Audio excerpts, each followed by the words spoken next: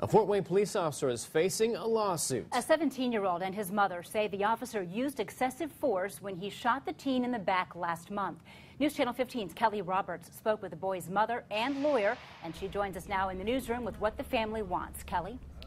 In the lawsuit, the 17-year-old, identified as JD, and his mother, Gina Dodson, are asking for significant damages, but didn't specify how much. Dodson says she wants to send a message that no one is above the law.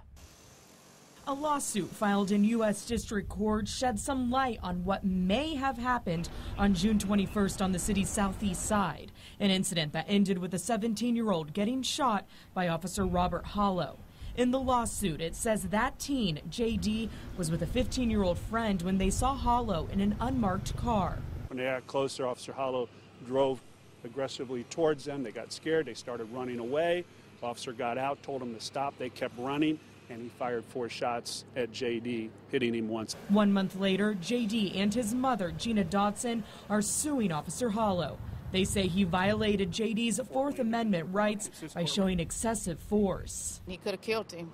You know, these are human beings. I mean, you can't just shooting people down like they're animals. And to use a gun, a bullet, to stop somebody who is running away, who is unarmed, even if the officer had thought that he was armed and he's running away, he can't shoot him in the back. He's presenting no present threat to the officer. According to the lawsuit, JD was not armed during the chase. A day after the incident, Police Chief Gary Hamilton said Officer Hollow thought the teen was armed. Dodson and lawyer Richard Wapel say JD still has the bullet lodged in his lower back. It's caused some nerve damage. He still has tingling in his leg, some numbness in his leg.